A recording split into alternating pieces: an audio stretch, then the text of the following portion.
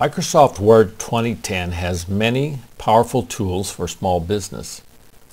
In this course, we are going to concentrate on the Mailings tool,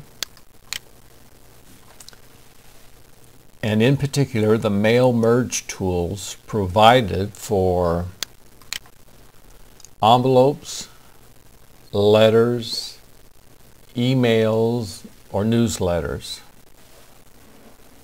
I have a separate course for labels generated within Word because downloading the free Avery Wizard add-in is your best solution.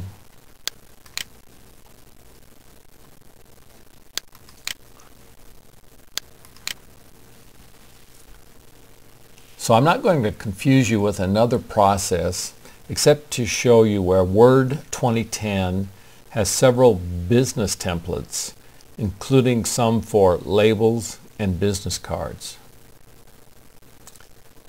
If you're not familiar with the term mail merge, we'll explain. Let's assume you have a sales letter you compose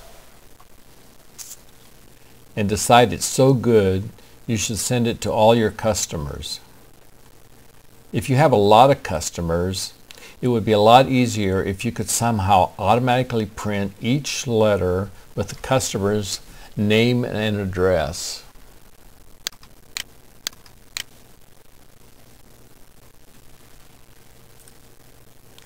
This letter would be more personalized and therefore professional. You can do this if you have a list or database with each row containing the customer's address and name. For most of us, that database would be an Excel, Access, or Outlook contacts file. This will be clearer when we demonstrate the steps, so let's get started. I'm Steve, and I'd like you to visit our website, appskillsondemand.com. There you can view free video samples of online training courses in business apps that really matter.